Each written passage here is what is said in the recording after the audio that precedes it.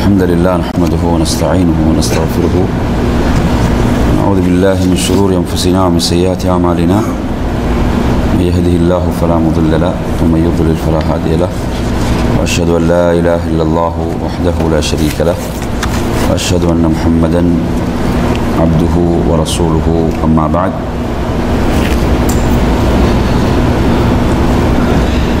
يا أيها الذين آمنوا اتقوا الله حق تقاته ولا تموتن إلا وأنتم مسلمون يا أيها الناس اتقوا ربكم الذي خلقكم من نفس واحدة وخلق منها زوجها وبث منهما رجالا كثيرا ونساء واتقوا الله الذي تساءلون به والأرحام إن الله كان عليكم رقيبا يا أيها الذين آمنوا اتقوا الله وقولوا قولا سديدا يصلح لكم أعمالكم ويغفر لكم ذنوبكم ومن يطع الله ورسوله فقد فاز فوزا عظيما فإن أصدق الحديث كتاب الله خير الهدي هدي محمد صلى الله عليه وسلم وشر الأمور محدثاتها وكل محدثة بدعة وكل بدعة ضلالة وكل ضلالة في النار بكل نرمي شهودر السلام عليكم ورحمة الله وبركاته. இன்றைய இந்த சிறப்பு நிகழ்ச்சியில் பொருளாதாரம் தொடர்பாக ஒரு தலைப்பு போடப்பட்டிருக்கிறது. இந்த செல்வம் பொருளாதாரம் தொடர்பான இந்த தலைப்பிலே முதலாவதாக ஒரு மூமினுடைய பார்வை இதில் எப்படி இருக்க வேண்டும், இதற்குரிய குர்ஆனுடைய சுன்னாவுடைய வழிகாட்டல்கள் என்ன என்பதை நாம் முதலில் பார்ப்போம்.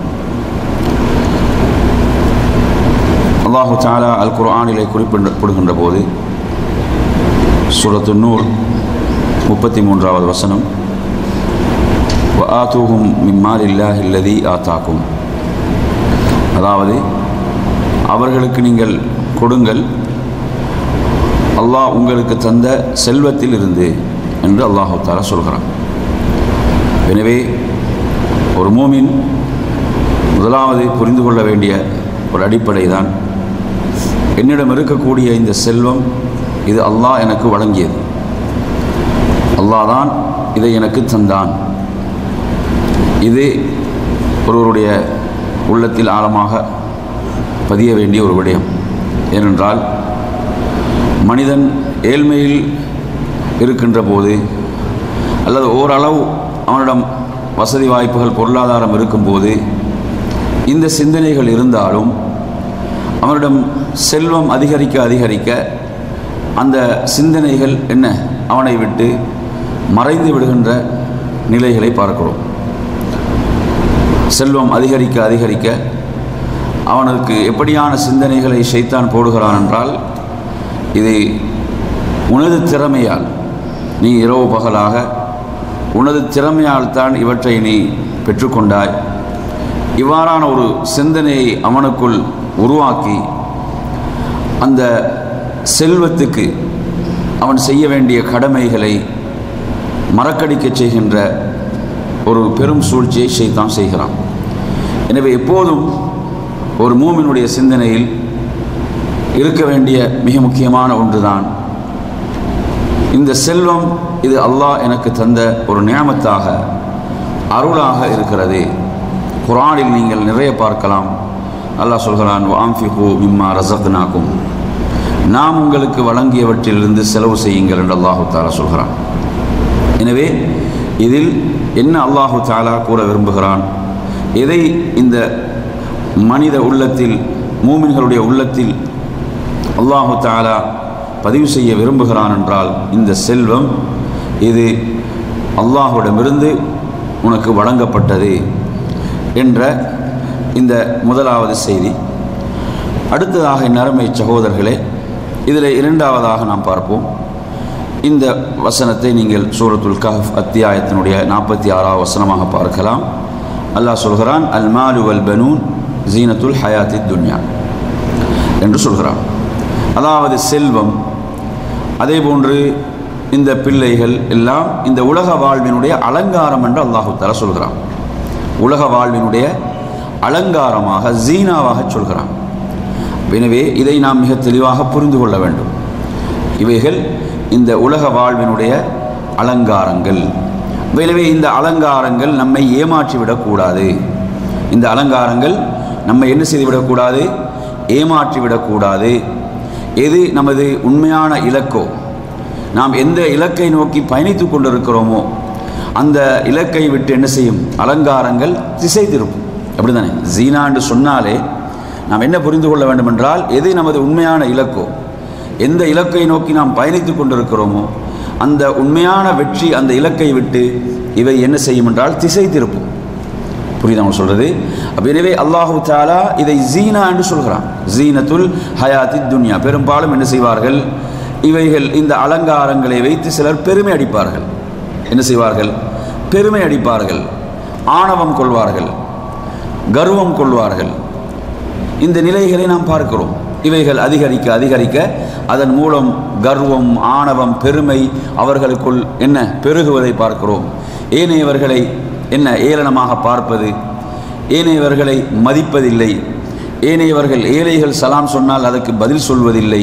இப்படியான நிலைகளை எல்லாம் நாம் பார்க்கிறோம். எனவே அல்லாஹு தஆலா இதை ஜீனத்துல் ஹயாத்தி துன்யா என்று சொல்லி ஒரு செய்தியை, ஒரு தகவலை நமக்கு என்ன செய்கிறான்? இந்த வசனத்திலே தருகிறான். அடுத்து இன்னொரு செய்தி, இதை நீங்கள் பார்க்கலாம் 8வது அத்தியாயம். இதில் அல்லாஹு தஆலா 28வது வசனமாக சொல்கின்ற போது முக்கியமான ஒரு செய்தி, மற்றொரு தகவலை சொல்கிறான். வஅலமு, அறிந்து கொள்ளுங்கள், அன்னமா அம்வாலுக்கும் வ அவுலாதுக்கும் ஃபித்னா வ அன்னல்லாஹ இந்தஹு அஜ்ருன் அதீம். அறிந்து கொள்ளுங்கள், அதாவது உங்களுடைய செல்வம், உங்களுடைய பிள்ளைகள் சோதனை, ஃபித்னா. ஒரு இடத்தில் சொல்கிறான் என்ன? ஜீனா. ஜீனா என்று சொல்கிறான்.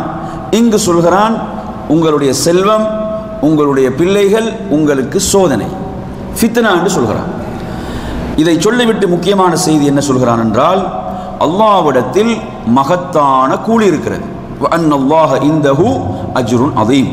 அல்லாஹ்விடத்தில் அவருக்கு மகத்தான கூலி இருக்கிறது என்று சொல்கிறான். அப்ப இந்த வசனத்தை நாம் எப்படி விளங்குவோம்? அறிஞர்கள் எப்படி விளக்குகிறார்கள் என்று சொன்னால், இந்த சோதனையில் வெற்றி பெறக்கூடியவர்கள், இந்த இரண்டும் சோதனைகள், இந்த சோதனையில் இவர்கள் வெற்றி பெறுவார்களோ அவர்களுக்குரிய கூலி மகத்தானது. வ அன்னல்லாஹ இந்தஹு அஜ்ருன் அதீம். அவர்களுக்கு மகத்தான கூலி அல்லாஹ்விடம் இருக்கிறது.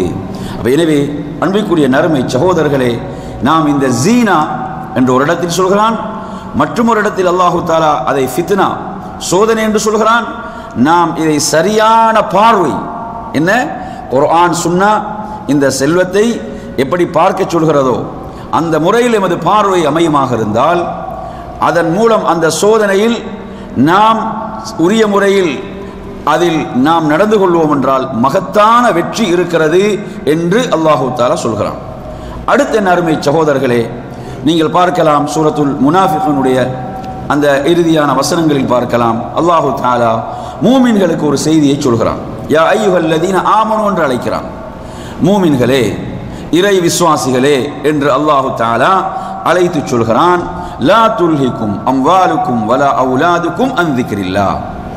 ஏன் இதை சொல்கிறான் என்றால், இது உங்களை என்ன திக்ரை விட்டு திசை திருப்பக்கூடியவைகள். இது உங்களை என்ன செய்யும்?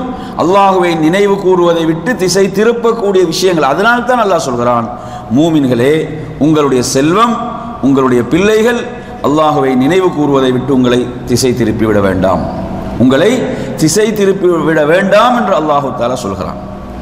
அதை சொல்லிவிட்டு சொல்கிறான், எவர்களை திசை திருப்புமோ, எவர்கள் இதன் மூலம் திசை திருப்பப்படுவார்களோ ஃபஉலாயிக ஹுமுல் ஹாசிரூன், அவர்கள்தான் நஷ்டவாளர்கள் என்று அல்லாஹு தஆலா சொல்கிறான்.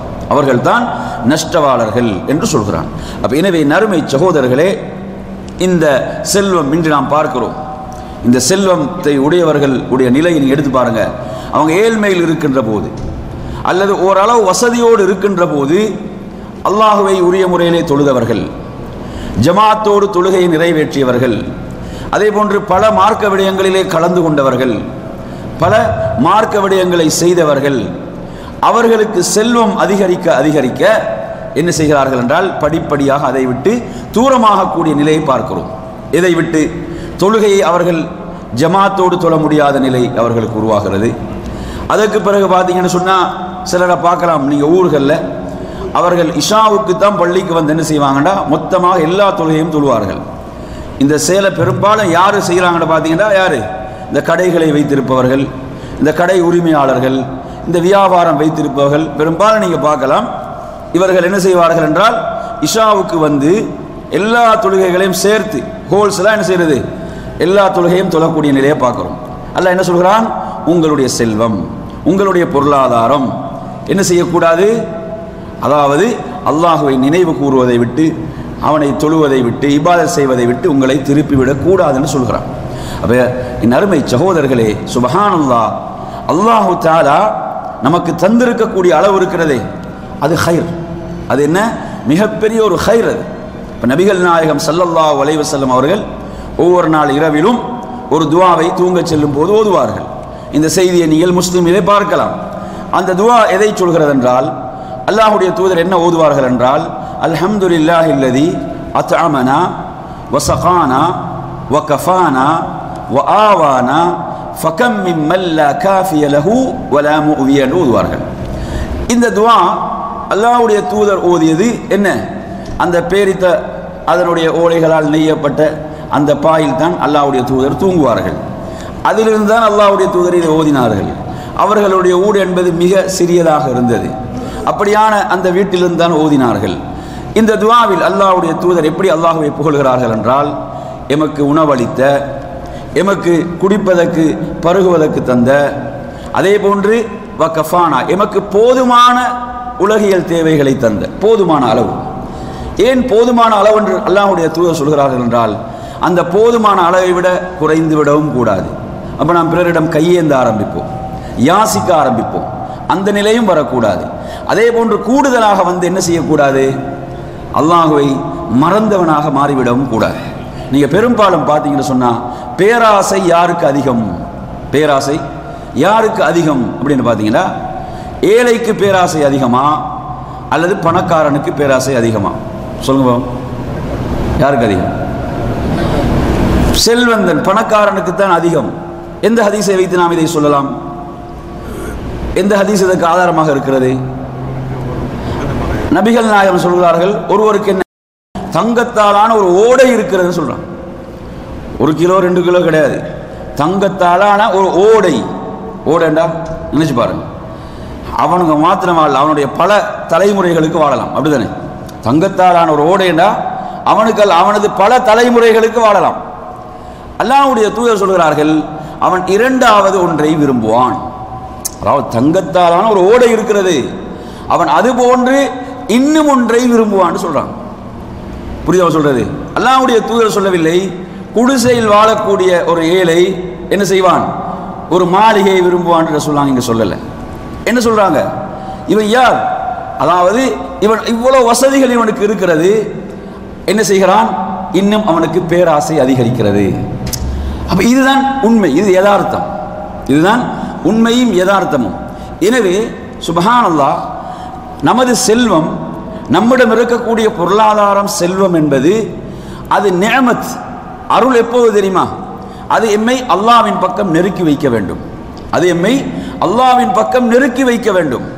அந்த செல்வம் எம்மை அல்லாஹ்வின் பக்கம் நெருக்கி வைக்குமாக இருந்தால் அது அருள், அது நிஅமத். அது நம்மை ரப்பை விட்டு தூரப்படுத்துமாக இருந்தால், நம்மை தொழுகையை விட்டு தூரப்படுத்துமாக இருந்தால், இறை நினைவை விட்டு தூரப்படுத்துமாக இருந்தால், அல் குர்ஆனை விட்டு தூரப்படுத்துமாக இருந்தால், இப்படியான மார்க்க மஜ்லிஸ்களை விட்டு, இல்முடைய மஜ்லிஸ்களை விட்டு தூரப்படுத்துமாக இருந்தால், அது என்னதான்? அது சோதனை தான். அது என்ன? ஒரு நிக்மாவாக, தண்டனையாக மாறும். அல்லாஹு தஆலா குர்ஆனில் அழகாக சொல்கிறான், வலவ் பஸத்தல்லாஹு ரிஸ்க லிஇபாதிஹி லபகவ் ஃபில் அர்த். அல்லாஹ் சொல்கிறான், அல்லாஹு தஆலா பூமியில் தனது அடியார்களுக்கு ரிஸ்கை விசாலமாக்கினால், அல்லாஹு தஆலா அடியார்களுக்கு பூமியில் ரிஸ்கை விசாலமாக்கினால் என்ன செய்வார்கள்? பூமியில் அவர்கள் அக்கிரமம் செய்வார்கள். லபகவ் ஃபில் அர்த். எனவே அல்லாஹு தஆலா அளவோடு கொடுக்கிறான். அல்லாஹ் என்ன செய்கிறான்? அளவோடு கொடுக்கிறான். அப்ப எனவே நாம் அல்லாஹ்விடத்தில் வெறுமனே செல்வத்தை மாத்திரம் கேட்கக்கூடாது, அதோடு சேர்த்து நாம் கேட்க வேண்டியது என்ன? யா அல்லாஹ், நீ எனக்கு தரக்கூடிய செல்வம் உன் பக்கம் என்னை நெருக்கி வைக்க வேண்டும், உன் பால் என்னை நெருக்கி வைக்கக்கூடியதாக இருக்க வேண்டும். அந்த செல்வத்தை தான் கேட்க வேண்டும், அதைத்தான் நாம் ரப்பிடம் பிரார்த்திக்க வேண்டும். அல்லாஹு தஆலா குர்ஆனின் மூலம் நமக்கு அழகாக கற்றுத் தருகிறான். சில மனிதர்களை பாருங்க, அவர்கள் கைகளை உயர்த்தினாலே அவர்களுக்கு முன்னால் உலகம் மட்டும்தான் வந்து நிற்கும். அவர்களுக்கு முன்னால் வந்து நிற்பது உலகம் மாத்திரம்.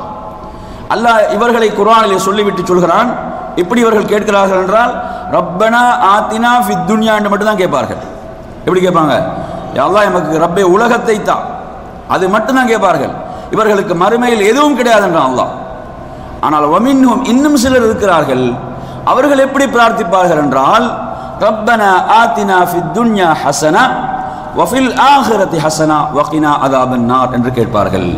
அவர்கள் ஈருலகிலும் நன்மையை கேட்பார்கள். யா அல்லாஹ் இந்த உலகத்திலும் எமக்கு நன்மையைத்தா, எது நல்லதோ அதைத்தா, மறுமையிலும் நமக்கு நல்லதைத்தா, எம்மை நரக நெருப்புடைய வேதனையை விட்டு பாதுகாப்பாயாக, அந்த நரகத்தை விட்டு பாதுகாப்பாயாக என்ற இந்த துவா எவ்வளோ ஒரு அழகான துவா. இந்த துவாவை நாம் அதிகம் கேட்கலாம். இஸ்லாம் ஒரு அற்புதமான மார்க்கம். இஸ்லாமிய மார்க்கத்தை பொறுத்தவரையில் பொருளாதாரம் என்பதை எவ்வளோ ஒரு அழகான பார்வையோடு பார்க்கிறது என்பதற்கு அவ்வளோ அற்புதமான செய்திகள் குர்ஆனிலும் சுன்னாவிலும் இருக்கிறது. அல்லாஹ் தஆலா சொல்கிறான் சூரத்துல் ஜும்மாவுடைய அத்தியாயத்திலே சொல்கின்ற போது, தொழுகைக்கான அழைப்பு உங்களுக்கு வந்துவிட்டால் நீங்கள் வியாபாரத்தை விட்டுவிட்டு என்ன செய்து விடுங்கள், நீங்கள் தொழுகைக்கு வந்து விடுங்கள். ஃபைதா குதியத்திஸ் ஸலா, தொழுகை முடிந்து விட்டால் ஃபந்தஷரு ஃபில் அர்த், நீங்கள் பூமியிலே என்ன செய்ய, பல பக்கங்களுக்கு சென்று வப்தகு மின் ஃபضலில்லாஹ், அல்லாஹ்வுடைய அருளை தேடுங்கள். அல்லாஹ் அருள் என்று சொல்கிறான். இது என்ன? உங்களுடைய வியாபாரம், உங்களுடைய தொழில், இது அருள். நாங்கள் மஸ்ஜிதை விட்டு வெளியே செல்லும் போது என்ன துஆவை ஓதுகிறோம்? அல்லாஹும்ம இன்னி அஸ்அலுக மின் ஃபضலிக். என்ன ஓதுகிறோம்? அல்லாஹும்ம இன்னி அஸ்அலுக மின் ஃபضலிக் என்று தான் ஓதுகிறோம். யா அல்லாஹ் உனது அருளில் இருந்து நான் கேட்கிறேன். அப்ப எனவே குர்ஆன் நமக்கு சொல்கிறது, தொழுகை முடிந்து விட்டதா நீங்க மஸ்ஜிதிலே உட்கார்ந்து கொண்டிருங்கள் என்று மார்க்கம் சொல்லவில்லை. நீங்க மஸ்ஜிதிலே உட்கார்ந்து கொண்டிருங்கள் என்று சொல்லவில்லை. நீங்கள் என்ன செய்யுங்க, தொழுகை முடிந்து விட்டால் நீங்கள் பூமியிலே என்ன சென்று அல்லாஹ்வுடைய அருளை தேடுங்கள் என்று அல்லாஹ் தஆலா சொல்கிறான். அப்படிப்பட்ட ஒரு மார்க்கத்தில் நாம் இருக்கிறோம், அப்படிப்பட்ட ஒரு மார்க்கத்தில் இருக்கிறோம். என் அருமை சகோதரர்களே, அந்த அடிப்படையிலே குர்ஆன் சொல்லக்கூடிய இந்த வசனங்கள், இந்த பார்வை, பொருளாதாரத்தை பற்றி அல்லாஹ் தஆலா சொல்லக்கூடிய இந்த செய்திகளை நாம் நன்றாக என்ன செய்ய வேண்டும் என்றால் விளங்கிக் கொள்ள வேண்டும். அல்லாஹ் தஆலா அல் குர்ஆனிலே அந்த ஜீனா என்று சொல்லக்கூடிய பொருளாதாரத்தை ஜீனா என்று சொன்னானா இல்லையா, அதை பற்றி உமர் ரலியல்லாஹு அன்ஹு அவர்கள் ஒரு அழகான ஒரு வார்த்தையை சொல்கிறார்கள். புகாரியில் நீங்கள் இதை பார்க்கலாம். அதாவது அல்லாஹும்ம யா அல்லாஹ் இன்னா லா நஸ்ததிஉ இல்லா அன் நஃப்ரஹ பிமா ஸய்யன்தஹு, அதாவது நீ எதை அலங்கரித்தாயோ அதை கொண்டு நாம் சந்தோஷப்படாமல் இருக்க முடியாது. நீ எதை அலங்கரித்தாயோ, நீ அதை அலங்காரம் என்று சொல்கிறாய், செல்வத்தையும் பிள்ளைகளையும் அலங்காரம் என்று சொல்கிறாய். நீ எதை அலங்கரித்தாயோ அந்த அலங்காரத்தின் மூலம் நாம் மகிழ்ச்சி அடையாமல் இருக்க முடியாது, நாம் சந்தோஷப்படாமல் இருக்க முடியாது என்று சொல்லிவிட்டு சொல்கிறார்கள். அல்லாஹும்ம இன்னி அஸ்அலுக அன் உன்ஃபிகஹு ஃபி ஹக்கிஹ். இதுதான் முக்கியமான விஷயம். என்ன கேட்குறாங்க? யா அல்லாஹ், நான் உன்னிடம் கேட்கிறேன் அதை உரிய முறையில் செலவு செய்வதற்கு, அதை நான் அதற்கு செய்ய வேண்டிய கடமைகள், அதற்கு செய்ய வேண்டிய கடமைகளை உரிய முறையில் செய்வதை நான் உன்னிடம் கேட்கிறேன். அப்ப எனவே நறுமை சகோதரர்களே, இந்த செல்வம் ஒரு மூமினிடம் கிடைக்கின்ற போது ஒரு மூமின் என்ன செய்ய மாட்டான் என்று சொன்னால், அவன் ஆணவம் கொள்ள மாட்டான், கர்வம் கொள்ள மாட்டான். அவனுக்கு தெரியும் இந்த செல்வத்தை எனக்கு தந்தது அல்லாஹ், இதை எனக்கு தந்தது யாரு? அல்லாஹ் தந்தான். அல்லாஹ் இந்த செல்வத்தின் மூலம் என்னை சோதிக்க விரும்புகிறான். இந்த செல்வத்தின் மூலம் அல்லாஹ் என்னை சோதிப்பதற்கு விரும்புகிறான். இன்று நம்மில் பலருடைய பார்வை எப்படி இருக்கிறது என்றால், அதாவது ஒருவருக்கு வந்து கொண்டிருக்கக்கூடிய அந்த செல்வம் அது கொஞ்சம் குறைய ஆரம்பித்தால் தான் சோதனை நினைக்கிறான். பெரும்பாலும் பாருங்க, அதாவது அது கொஞ்சம் குறைய ஆரம்பித்தால் தான் சோதனை நினைக்கிறான். இல்லை என் அருமை சகோதரர்கள், இது ஒரு தவறான பார்வை. நமக்கு செல்வம் கூடுதலாக வருகிறதா, அதுவும் சோதனை. அதுவும் என்னதான், அதுவும் சோதனை. அல்லாஹு தஆலா என்ன செய்வான்? இரண்டு விதத்திலும் சோதிப்பான். வனபுலூக்கும் பிஷ்ஷர்ரி வல் கைர் என்று அல்லாஹு தஆலா சொல்கிறான். அதாவது ஷர்ரை கொண்டும் நாம் சோதிப்போம், கைரை கொண்டும் சோதிப்போம் என்று அல்லாஹு தஆலா அல் குர்ஆனிலே குறிப்பிடுகிறான். எனவே நறுமை சகோதரர்களே, செல்வத்துக்கு நாம் செய்ய வேண்டிய கடமைகள், இப்போ உமர் ரலியல்லாஹு அன்ஹு சொல்றாங்களா இல்லையா? என்ன? செல்வத்துக்குரிய கடமையை நான் செய்ய வேண்டும், அதை நான் உன்னிடம் கேட்கிறேன். செல்வத்துக்குரிய கடமை என்று நாம் பார்க்கின்ற போது அந்த செல்வம் உண்மையில் நமக்கு ஈருலகிலும் பயனளிக்க வேண்டுமென்றால், ஈருலகிலும் அந்த செல்வம் பயன் தர வேண்டுமென்றால் அதிலே நாம் கவனிக்க வேண்டிய முக்கியமான விஷயங்களில் நாம் ஹலாலான முறையில் அந்த பொருளாதாரத்தை ஈட்ட வேண்டும். ஹலாலான முறையில், அல்லாஹ் அனுமதித்த முறையில் அந்த பொருளாதாரத்தை ஈட்ட வேண்டும். நீங்க எடுத்து பார்த்தீங்கன்னா தடுக்கப்பட்ட அந்த முறைகள் என்பது மிக குறைவானது. இப்போ வியாபாரத்தை நீங்க எடுத்தீங்கன்னா வியாபாரத்தை பற்றி என்ன சொல்வார்கள்? வியாபாரத்துடைய அசல் அடிப்படை ஹலால், அப்படிதானே? வியாபாரம் என்றால் அதனுடைய அடிப்படை அசல் என்பது என்னதான்? ஹலாலானது. ஹராம் என்று சொல்வதாக இருந்தால் அதற்கு ஆதாரம் கொண்டு வர வேண்டும். இது ஹராம், இது கூடாது என்றால் அதற்கு ஆதாரம் கொண்டு வந்தால் தான் ஹராம் ஆகும். அல்லாஹ் குர்ஆன்ல எப்படி சொல்கிறான்? அஹல்லல்லாஹுல் பைஅ என்று சொல்கிறான். வியாபாரத்தை அல்லாஹ் ஹலாலாக்கி விட்டான். இப்ப வியாபாரம் ஹலால், வியாபாரம் என்பது ஹலால். ஹராம் என்று சொல்வதாக இருந்தால் ஹராம் என்பதற்கு ஆதாரம் முன்வைக்கப்பட வேண்டும். எனவே அந்த வாயில் அப்படி திறக்கப்பட்டிருக்கிறது. ஹலாலான வழிகளை அல்லாஹ் திறந்து விட்டிருக்கிறான். ஹராமான வழிகள் என்பது மிக குறைவானவைகள், மிக சொற்பமானவைகள். நாம் ஏன் அந்த வழியை தேடி செல்ல வேண்டும்? எனவே நறுமை சகோதரர்களே, ஹலாலான வழி, அந்த முறையில் நாம் பொருளாதாரத்தை ஈட்ட வேண்டும். நபிகள் நாயகம் ஸல்லல்லாஹு அலைஹி வஸல்லம் என்ன சொல்கிறார்கள் என்று சொன்னால், இன்னல்லாஹ தய்யிபுன் லா யக்பலு இல்லா தய்யிபா. நிச்சயமாக அல்லாஹ் தூய்மையானவன், பரிசுத்தமானவன். அவனிடம் தூய்மையானவைகளை தவிர வேறு எதுவும் ஏற்றுக்கொள்ளப்பட மாட்டாது. எனவே நாம் நமது தொழுகை, நமது இபாதத், இன்ன பிற வணக்கங்கள், சதகாக்கள், தான தர்மங்கள் இவைகளெல்லாம் அல்லாஹ்விடத்தில் ஏற்றுக்கொள்ளப்பட வேண்டும் என்றால் நமது பொருளீட்டல் முறை என்பது ஹலாலாக இருக்க வேண்டும், அது தூய்மையானதாக இருக்க வேண்டும்.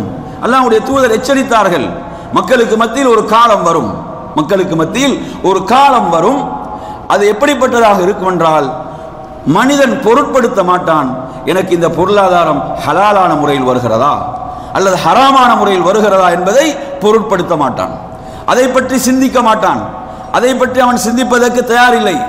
அவனுக்கு வேண்டும் அவனுடைய பாக்கெட் நிறைய வேண்டும், அவனுக்கு என்ன, அவனுக்கு அந்த பொருளாதாரம் வந்து சேர வேண்டும், இந்த சிந்தனையில் இருப்பானே தவிர இந்த முறை ஹலாலா ஹராமா என்பதை எல்லாம் சிந்திக்க மாட்டான். என் அருமை சகோதரர்களே, இந்த நிலை இன்று மக்களுக்கு மத்தியில் பரவி இருக்கக்கூடிய ஒரு நிலையை பார்க்கிறோம். எனவே நாம் மிக கவனமாக இருக்க வேண்டும். என்ன, நாம் செய்யக்கூடிய இபாதத்துகள், வணக்க வழிபாடுகள் அல்லாஹ்விடத்தில் ஏற்றுக்கொள்ளப்பட வேண்டும் என்றால் ஹலால் இந்த உடலுக்குள் செல்ல வேண்டும், ஹலாலான முறையில் அது அமைய வேண்டும். பாருங்கள், அதாவது செல்வத்தை பற்றிய கேள்வி என்பது இரண்டு முறையில் மறுமையிலே அமைகிறது. அந்த கேள்வியை நீங்க எடுத்து பார்த்தீங்கன்னு சொன்னா எப்படி அமைகிறது என்றால் இரண்டு விதத்திலே இருக்கிறது. ஒன்று என்ன, எவ்வாறு நீ சம்பாதித்தாய் என்பது, அதே போன்று அதை நீ எவ்வாறு செலவு செய்தாய். இரண்டு கேள்விகளும் இருக்கின்றன. இரண்டுக்கும் நானும் நீங்களும் பதிலை கொடுக்காமல் நமது பாதங்களை நகர்த்த முடியாது. அந்த கேள்விகளுக்கு நாம் பதில் அளிக்காமல் அந்த இடத்தை விட்டு நகர முடியாது என்று நபிகள் நாயகம் ஸல்லல்லாஹு அலைஹி வஸல்லம் சொன்னார்கள். எனவே அந்த அடிப்படையிலே என் அருமை சகோதரர்களே, இந்த செல்வத்துடைய விஷயத்தில் நாம் கவனிக்க வேண்டிய முதலாவது விடயம் இதுவாக இருக்கிறது. நாம் அந்த பொருளை ஈட்டக்கூடிய முறை அது ஹலாலான முறையிலே அமைய வேண்டும். நாம் யாருக்கும் மோசடி செய்யக்கூடாது, யாரையும் ஏமாற்றக்கூடாது. நாம் நமது மனைவி மக்களுக்கும் ஹலாலான முறையிலே அதை கொடுக்க வேண்டி இருக்கிறது. அடுத்து இரண்டாவது விஷயம், இதிலே கவனிக்க வேண்டிய இரண்டாவது விஷயம் என்ன, பொருளாதாரத்துக்கு நாம் செய்ய வேண்டிய, செல்வத்துக்கு செய்ய வேண்டிய கடமைகள் என்ற அடிப்படையில் உரிய முறையிலே அந்த கடமைகள் என்று பார்க்கின்ற போது, அதாவது அல்லாஹ்வுக்கும் அல்லாஹ்வுடைய ரசூலுக்கும் வழிபடுவதை விட்டு அந்த செல்வம் நம்மை திருப்பிவிடக்கூடாது. நம்ம என்ன செஞ்சிடக்கூடாது, அல்லாஹ்வுக்கு அல்லாஹ்வுடைய தூதருக்கு வழிபடுவது, கட்டுப்படுவதை விட்டு அந்த செல்வம் நம்ம என்ன செய்துவிடக்கூடாது, திருப்பிவிடக்கூடாது. இன்று பலரை அது திருப்பி இருக்கக்கூடிய நிலைகளை பார்க்கிறோம். அந்த செல்வம் என்ன, அந்த செல்வம் தான் அவர்களுடைய வாழ்க்கையில் அனைத்தையும் முடிவு செய்கிறது, தீர்மானிக்கிறது என்கின்ற அளவுக்கு இன்று பலருடைய வாழ்க்கை மாறி இருக்கிறது. அவர்கள் அல்லாஹ்வுடைய தூதருடைய கட்டளைகளை எல்லாம் அவர்கள் ஏற்றுக்கொள்ள தயாரில்லை, அதை பொருட்படுத்தாமல் வாழுகின்ற ஒரு மோசமான நிலையை நாம் பார்க்கிறோம். எனவே இது இரண்டாவது மிக முக்கியமாக இதில் கவனிக்க வேண்டிய விடயம். மூன்றாவது நறுமையான சகோதரர்களே, இதில் கவனிக்க வேண்டியது அந்த செல்வத்துக்குரிய கடமைகளில் என்ன, சதகாக்கள், தான தர்மங்கள், அதே போன்று அதில் முதன்மையானது அதுக்கு கட்டாயம் நிறைவேற்றப்பட வேண்டிய ஜகாத், கட்டாயம் நிறைவேற்றப்பட வேண்டிய ஜகாத் நிறைவேற்றப்பட வேண்டும். அதே போன்று சதகாக்கள், தான தர்மங்கள், இவைகள் இதற்கு செய்ய வேண்டிய கடமைகளாக இருந்து கொண்டிருக்கின்றன. எனவே அன்பிற்குரிய நறுமை சகோதரர்களே, இந்த 3 பகுதிகள், இந்த 3 செய்திகள் இதிலே பட்டதாக இருக்கிறது. பொருளாதாரம் என்று வருகின்ற போது, செல்வம் என்று வருகின்ற போது இதை நாம் கவனத்திலே கொள்ள வேண்டும். நபிகள் நாயகம் ஸல்லல்லாஹு அலைஹி வஸல்லம் அவர்கள் ஒரு முறை அம்ர் இப்னு ஆஸ் ரலியல்லாஹு அன்ஹு அவர்களை ஒரு படைக்கு தளபதியாக அவர்களை அனுப்புகின்ற போது, அவங்க இஸ்லாத்தை ஏற்றுக்கொண்டதன் பிறகு அல்லாஹ்வுடைய தூதர் ஸல்லல்லாஹு அலைஹி வஸல்லம் அவர்கள் சொல்கிறார்கள், அம்ரே, உமக்கு அந்த போரில் சில கனிமத்துகள் கிடைக்க வேண்டும் என்று நான் விரும்புகிறேன். சில கனிமத்துகள், எதிரிகள் தோற்கடிக்கப்பட்டு எதிரிகளை வென்று அதிலிருந்து சில கனிமத்துகள் உமக்கு கிடைக்க வேண்டும் என்று நான் ஆசை வைக்கிறேன் என்று அவர்கள் சொன்ன சந்தர்ப்பத்தில் அவர்கள் சொன்ன அற்புதமான வார்த்தைகள் என்ன தெரியுமா? அல்லாஹ்வுடைய தூதரே, நான் அதற்காக இஸ்லாத்தை ஏற்றுக்கொள்ளவில்லை என்று சொன்னார்கள். நான் செல்வத்தின் மீது உள்ள நேசத்துக்காக இஸ்லாத்தை ஏற்றுக்கொள்ளவில்லை என்று சொன்னார்கள். சொல்லிவிட்டு அந்த நேரத்தில் அல்லாஹ்வுடைய தூதர் ஸல்லல்லாஹு அலைஹி வஸல்லம் சொல்கிறார்கள், நிஅமல் மாலு ஸாலிஹ் லில் மர்இ ஸாலிஹ் என்று சொல்கிறார்கள். அதாவது நல்ல செல்வம் இருக்கிறதே, அந்த நல்ல செல்வம் என்பது நல்ல மனிதருக்கு எப்படித்தான் அது நல்லதாகத்தான் அமையும் என்று சொன்னார்கள். இதுதான் நானும் நீங்களும் இருக்க வேண்டிய இடம். இந்த செல்வம் எப்படி இருக்க வேண்டும்? நல்லதாக இருக்க வேண்டும். ஒரு சாலிகான மனிதர், அவருக்கு அந்த செல்வம் ஈர் உலகிலும் பயனளிக்க வேண்டும், ஈர் உலகிலும் பயன் தரக்கூடியதாக இருக்க வேண்டும். நீங்கள் பார்க்கலாம், அல்லாஹு தஆலா அபூ லஹபை பற்றி சொல்கின்ற போது என்ன சொல்கிறான்? மா அக்னா அன்ஹு மாலுஹு வ மா கஸப். அவனுடைய பொருளாதாரம், அவன் சம்பாதித்தவைகள் அவனுக்கு எந்த பயனையும் கொடுக்கவில்லை, அவனுக்கு அது எந்த பயனையும் அளிக்கவில்லை. காரணம் என்ன? அவன் முதலாவது ஈமான் கொள்ளவில்லை. அவன் என்ன செய்யவில்லை? ஈமான் கொள்ளவில்லை. ஆனால் ஒரு மூமினை பொறுத்தவரையில், ஒரு மூமினுக்கு செல்வம் அதை அவன் உரிய முறையில் பயன்படுத்துவானாக இருந்தால் அவனுக்கு மறுமையில் மிக பெரும் அந்தஸ்துகளை அது கொடுக்கக்கூடியதாக இருக்கும். கொஞ்சம் எண்ணி பாருங்கள், அதாவது செல்வத்தின் மூலமாக எவ்வளவு அந்தஸ்துகளை, பதவிகளை ஒருவர் அடையலாம். நபிகள் நாயகம் ஸல்லல்லாஹு அலைஹி வஸல்லம் சொன்னார்கள், அதாவது அஸ்ஸாஇ அலல் அர்மிலத்தி வல் மசாகின், அதாவது விதவைகளுக்கும் ஏழைகளுக்கும் உழைப்பவர். விதவைகளுக்காக என்ன செய்கிறாரு? அவருடைய உழைப்பிலே ஒரு பங்கு இருக்கிறது. ஏழைகளுக்காக அவரது உழைப்பிலே ஒரு பங்கு இருக்கிறது என்றால் இவர் யார் என்றால், கல் முஜாஹிதி ஃபீ சபீலில்லாஹ், அல்லாஹ்வுடைய வழியில் ஜிஹாத் செய்பவரை போன்று என்று சொன்னார்கள். அல்லாஹ்வுடைய வழியில ஜிஹாத் செய்வது என்பது எவ்வளவு சிறந்த ஒரு வணக்கம், எவ்வளவு சிறந்த ஒரு இபாதத். அந்த இபாதத்துக்கு அல்லாஹ்வுடைய தூதர் ஒப்பாக்குகிறார்கள். எதை தெரியுமா? ஒருவருடைய உழைப்பிலிருந்து என்ன, ஒரு விதவை வாழுகிறாள். அவருடைய உழைப்பின் மூலம் ஒரு விதவைக்கு வாழ்வு கிடைக்கிறது. அவருடைய உழைப்பின் மூலம் ஒரு ஏழை வாழுகிறார் என்று சொன்னால் இவர் யார்? அல்லாஹ்வுடைய வழியில் ஜிஹாத் செய்பவரை போன்று என்று நபிகள் நாயகம் ஸல்லல்லாஹு அலைஹி வஸல்லம் சொன்னார்கள். எவ்வளவு பெரிய அந்தஸ்தை நாம் செல்வத்தின் மூலம் அடையலாம், எவ்வளவு பெரிய அந்தஸ்தை செல்வத்தின் மூலம் நாம் உழைக்கக்கூடிய இந்த செல்வத்தை நாம் உரிய முறையில் அதை செலவு செய்வோமாக இருந்தால் எவ்வளவு பெரும் அந்தஸ்துகளை பெற்றுக்கொள்ள முடியும். கொஞ்சம் எண்ணி பாருங்கள். அபூபக்கர் சித்தீக் ரலியல்லாஹு அன்ஹு அவர்கள், நபிகள் நாயகம் ஸல்லல்லாஹு அலைஹி வஸல்லம் அவர்கள் அபூபக்கர் ரலியல்லாஹு அன்ஹு அவர்களை பற்றி சொல்கின்ற போது எந்த அளவுக்கு சொல்கிறார்கள் என்று சொன்னால், ஒரு முறை அல்லாஹ்வுடைய தூதர் ஸல்லல்லாஹு அலைஹி வஸல்லம் சொல்கிறார்கள், அபூபக்கருடைய செல்வம் எனக்கு பயனளித்தது போன்று வேறு எவருடைய செல்வமும் பயனளிக்கவில்லை என்று சொல்கிறார்கள். நறுமை சகோதரர், சுமார் அவர்களிடம் ஒரு 40,000 தீனார்கள் இருக்கிறது.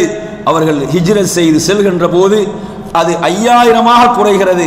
சுமார் 7க்கு மேற்பட்ட அடிமைகளை அந்த செல்வத்தின் மூலம் விடுவிக்கிறார். இன்னும் எவ்வளவு அல்லாஹ்வுடைய தீனுக்காக, மார்க்கத்துக்காக அந்த செல்வத்தை அர்ப்பணிக்கிறார்.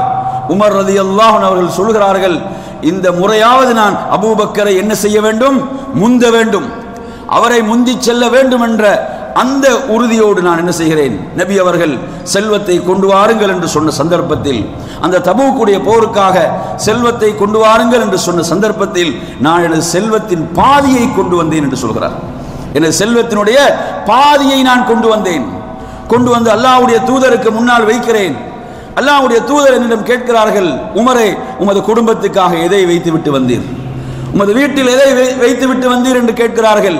நான் சொன்னேன், எனது செல்வத்தில் பாதியை நான் அவர்களுக்காக வைத்தேன் யா ரசூலல்லாஹ், வைத்துவிட்டு வந்திருக்கிறேன் என்று சொல்கிறேன். அபூபக்கர் ரலியல்லாஹு அன்ஹு அவர்கள் வருகிறார்கள், தங்களுடைய செல்வத்தை எடுத்துக்கொண்டு வருகிறார்கள். அல்லாஹ்வுடைய தூதருக்கு முன்னால் அதை வைக்கிறார்கள். அல்லாஹ்வுடைய தூதர் கேட்கிறார்கள், அபூபக்கர் அவர்களை, உமது குடும்பத்துக்காக எதை விட்டு வந்திருக்கிறீர்? எதை வைத்து விட்டு வந்திருக்கிறீர்? அவர் சொல்கிறார், நான் அல்லாஹுவையும் அல்லாஹ்வுடைய தூதரையும் அவர்களுக்காக வைத்து விட்டு வந்திருக்கிறேன்.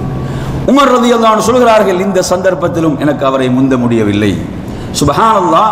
இப்படியாக தங்களுடைய செல்வத்தை அல்லாஹ்வுடைய தீனுக்காக, தீனுடைய உயர்வுக்காக என்ன செய்தார்கள்? முழுமையாக அர்ப்பணித்தார்கள். இந்த அற்பமான உலகம் முடிந்துவிட்டது. ஆனால் அவர்களுடைய நாளை மறுமையுடைய அந்தஸ்துகள் நிலையானவைகள், நிரந்தரமானவைகள். கொஞ்சம் எண்ணி பாருங்கள். எனவே நறுமை சகோதரர்களே, இப்படி நாம் நபித்தோழர்களை எடுத்து பார்ப்போமாக இருந்தால், உஸ்மான் ரலியல்லாஹு அன்ஹு அவர்கள் மதீனா வாசிகள், அவர்களுக்கு தண்ணீர் மிக தேவையான ஒரு காலமாக இருந்து கொண்டிருக்கிறது. அல்லாஹ்வுடைய தூதர் யூதர்களுக்கு சொந்தமான ஒரு கிணற்றை சொல்கிறார்கள், ரூமான் சொல்லக்கூடிய அந்த கிணறு. இதை முஸ்லிம்களுக்காக, இந்த மதீனாவில் உள்ள இந்த முஸ்லிம்களுக்காக யூதர்களிடமிருந்து வாங்கி இதை கொடுப்பாரோ அவருக்கு சொர்க்கம் என்று நபிகள் நாயகம் ஸல்லல்லாஹு அலைஹி வஸல்லம் சொல்கிறார்கள். உஸ்மான் ரலியல்லாஹு அன்ஹு என்ன செய்தார்கள்? உடனே அந்த பணியை செய்தார்கள். அல்லாஹ்வுடைய தூதர் ஸல்லல்லாஹு அலைஹி வஸல்லம் சொன்ன மாத்திரத்தில் சொர்க்கத்துக்காக அதை செய்தார்கள் என்பதை பார்க்கிறோம். அதே போன்று தபூக்குடைய அந்த கஷ்டமான போர், அந்த போருக்காக செலவு செய்வர்களுக்கு அல்லாஹ்வுடைய தூதர் சொர்க்கத்தை அறிவித்த போது உஸ்மான் ரலியல்லாஹு அன்ஹு தனது செல்வத்தை கொண்டு வந்து கொட்டினார்கள் என்பதை பார்க்கிறோம். எனவே நறுமையான சகோதரர்களே, இப்படியாக ஒரு மூமினிடம் இருக்கக்கூடிய அந்த செல்வம் என்பது அல்லாஹ்வுடைய தீனுடைய உயர்வுக்காக, அல்லாஹ்வுடைய தீனுடைய அந்த மேலோங்குவதற்காக ஒருவர் இதை அர்ப்பணிப்பார் என்றால் மிகப்பெரிய அந்தஸ்துகளை நாளை மறுமையிலே பெற்றுக்கொள்வார். அல்லாஹு தாலா ஒருபோது நமக்கு சொல்லவில்லை, என்ன நீங்கள் உங்களுடைய எல்லா செல்வங்களையும் செலவழித்து விடுங்கள். குர்ஆனை நீங்க எடுத்து பார்க்கலாம். அல்லாஹு தாலா தனது அடியார்களை பற்றி சொல்கின்ற போது சொல்கிறான், அல்லதீன இதா அன்ஃபகு, அவர்கள் செலவு செய்வார்கள் என்று சொன்னால் லம் யுஸ்ரிஃபு, அவர்கள் வீண் விரயம் செய்ய மாட்டார்கள். வலம் யக்துரு, அவர்கள் என்ன கைகளை முடக்கிக் கொள்ளவும் மாட்டார்கள். ஃபகான பைன ذلك கவாமா, அவர்கள் நடுநிலையை பேணுவார்கள். நடுநிலை இருக்கும். என்ன? அவர்கள் தங்களுடைய தேவை, தங்களுடைய குடும்பத்தின் தேவை, அதை மறக்கவும் மாட்டார்கள். வீண் விரயம் இருக்காது. அதே போன்று கஞ்சத்தனத்தின் காரணத்தால் கைகளை என்ன சுருக்கிக் கொள்ளவும் மாட்டார்கள். நடுநிலை பேணுவார்கள் என்று அல்லாஹு தஆலா சொல்கிறான். எனவே நறுமையான சகோதரர்களே, இந்த செல்வத்தை பொறுத்தவரையில் இது நமது வாழ்க்கை தேவைகள், அதற்கு இன்றியமையாதவைகள், அவைகளும் நிறைவேற்றப்பட வேண்டும். அதே போன்று நாம் அல்லாஹ்வுடைய வழியிலே செலவு செய்கின்ற போது அல்லாஹு தஆலா அல் குர்ஆனிலே எப்படி கேட்கிறான் என்றால், அல்லாஹ்வுக்கு அழகிய கடன் கொடுப்பவர் யார்? அல்லாஹ்வுக்கு அழகிய கடன் கொடுப்பவர் யார் என்று கேட்டுவிட்டு அல்லாஹு தஆலா சொல்கிறான், அவர்களுக்கு பல மடங்காக பெருக்கித்தான் கொடுக்கப்படும். ஃபயுதாயிஃபஹு லஹு அத்ஆஃபன் கஸீரா, பல மடங்காக பெருக்கி கொடுக்கப்படும். அருமை சகோதரர்களே, ஒரு மனிதர் அவருடைய மரண வேளை அல்லாஹ்வுடைய தூதர் சொல்கிறார்கள், புகாரி முஸ்லிமிலே பதிவாக இருக்கக்கூடிய செய்தி, ஒரு மனிதனுடைய மரண வேளை, அவருடைய உயிர் பிரியக்கூடிய நேரம், மலக்குகள் உயிரை கைப்பற்றக்கூடிய வானவர்கள் அங்கு வருகிறார்கள். அந்த நேரத்திலே அல்லாஹு தஆலா கேட்குமாறு வானவர்களுக்கு பணிக்கிறான், என்ன, நீ உனது வாழ்க்கையில் ஏதாவது நன்மை செய்திருக்கிறாயா? நீ உனது வாழ்நாளில் ஏதாவது நன்மை செய்திருக்கிறாயா? அந்த மனிதன் நினைத்து பார்த்து விட்டு சொல்கிறான், எனது வாழ்வில் நான் எந்த நன்மையும் செய்தது கிடையாது, எனது வாழ்வில் நான் எந்த நன்மையும் செய்தது கிடையாது என்று சொல்கிறான். அல்லாஹு தஆலா மறுபடியும் வானவர்களுக்கு சொல்கிறான், அந்த மனிதருக்கு நினைவுபடுத்தி பார்க்குமாறு கட்டளையிடுங்கள். மறுபடியும் மலக்குகள் அவகாசத்தை கொடுக்கிறார்கள், நீ எண்ணிப்பார், ஏதாவது ஒரு நன்மையை செய்திருப்பாய், ஏதாவது ஒரு நன்மையை செய்திருப்பாய் என்று சொல்லி என்ன செய்கிறாங்க, மறுபடியும் அவர்களுக்கு அவகாசத்தை அந்த மனிதருக்கு கொடுக்கிறார். சுப்ஹானல்லாஹ், அல்லாஹ்வுடைய ரஹ்மத்தின் விசாலத்தன்மை. அல்லாஹ் என்ன செய்வான்? அப்படியான சிந்தனைகளை ஏற்படுத்துவானா இல்லையா? மறந்தவைகளை நினைவுபடுத்துவான். அந்த நேரத்தில் அவர் சொல்கிறார், என்ன, என்னிடம் ஒரு பழக்கம் இருக்கிறது, என்னிடம் ஒரு பழக்கம் இருந்தது. என்ன அது என்று சொன்னால், நான் மக்களுக்கு கடன் கொடுப்பேன், மக்களுக்கு கடன் கொடுப்பேன். அந்த கடனை வசூலிப்பதற்காக எனது பணியாளர்களை நான் அனுப்புகின்ற போது என்ன சொல்லி அனுப்புவேன் என்று சொன்னால், அதாவது யாருக்காவது கடனை திருப்பி தர முடியவில்லை என்றால் அவர்களுக்கு அவகாசம் கொடுங்கள், கடனை கொடுக்கவே முடியாதவர்களுக்கு அதை தள்ளுபடி செய்து விடுங்கள். இப்படி நான் சொல்லி அனுப்பக்கூடிய வழக்கம் எனக்கு இருக்கிறது, அந்த வழக்கம் எனக்கு இருந்தது என்று அந்த மனிதர் சொல்கிறார். நறுமை சகோதரர்களே, அல்லாஹு தஆலா அந்த மலக்குகளுக்கு எப்படி சொல்கிறான் என்றால், அவருக்கு அறிவியுங்கள், அல்லாஹ் உன்னை மன்னித்து விட்டான், அல்லாஹ் உன்னை மன்னித்து விட்டான். அல்லாஹ்வுடைய அருள் அதை விட விசாலமானது. எனவே நறுமை செல்வத்தின் மூலம் என்ன ஒருவர் எவ்வளவு சிறப்பை உயர்வை அடைந்து கொள்கிறார், எவ்வளவு பெரிய சிறப்பு கிடைக்கிறது. எனவே நாம் இந்த செல்வம் நமக்கு கிடைக்கின்ற போது அதற்குரிய கடமைகளை இவ்வாறாக செய்கின்ற போது அல்லாஹ்விடத்தில் நாம் மிகப்பெரிய அந்தஸ்துகளை சிறப்புகளை பெற்றுக்கொள்வோம். அல்லாஹ்வுடைய தூதர் ஸல்லல்லாஹு அலைஹி வஸல்லம் சொல்கிறார்கள், அதாவது ஒரு முறை இந்த செய்தியை சொன்னார்கள் ஹக்கீம் இப்னு ஹிஸாம் ரலியல்லாஹு அன்ஹு அவர்களுக்கு அல்லாஹ்வுடைய தூதர் சொல்கிறார்கள், அதாவது ஹக்கீமே, நீங்கள் இந்த செல்வத்தை தன்னிறைவோடு இந்த செல்வத்தை நீங்கள் எடுப்பீர்களாக இருந்தால் உங்களுக்கு அதில் பரக்கத்து செய்யப்படும். பூரிக லஹு ஃபீஹி, அதாவது நமக்கு கிடைக்கக்கூடிய அந்த மாதத்துடைய கடைசியில் நமக்கு கிடைக்கக்கூடிய அந்த சம்பளம் ஊதியமாக இருக்கலாம். இதை நாம் மன திருப்தியோடு நாம் பொருத்தத்தோடு இதை நாம் எடுத்துக்கொள்வோமாக இருந்தால் அல்லாஹ்வுடைய தூதர் சொன்னார்கள், அதில் பரக்கத்து செய்யப்படும். பூரிக லஹு ஃபீஹி.